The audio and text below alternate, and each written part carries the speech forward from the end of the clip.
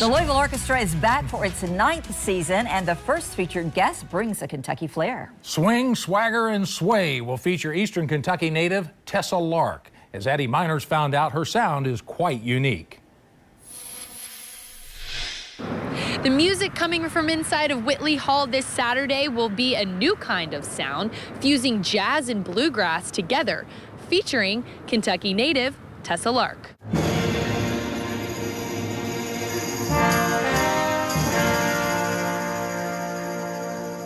Tessa Lark is a violinist, is a fiddler, and she is a rising star in the world of orchestras.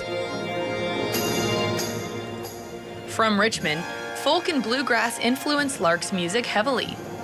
And her unique style of playing her violin like a fiddle will give the Louisville Orchestra's performance this Saturday a real Kentucky feel.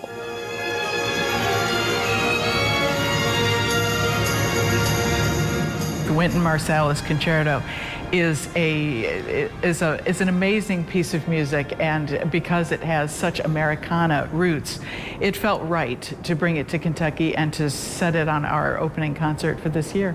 Just from 1 second to the next, he'll change styles completely. He'll go directly from a tango to a habanera to ragtime dance to a hoedown, and there's actually a big battle between the orchestra and the soloist, especially in the last movement, which is really fun in that way. So I think the stylistic variety is absolutely unique.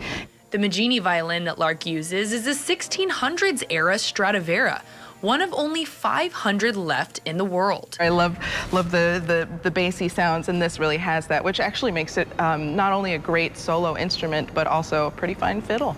Taking her Kentucky roots with her everywhere that she performs, Lark says playing where she got started will be her proudest performance yet.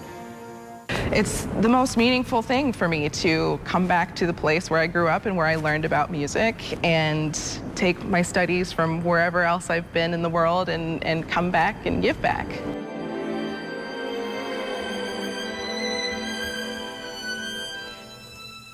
Addie Miners, WLKY News.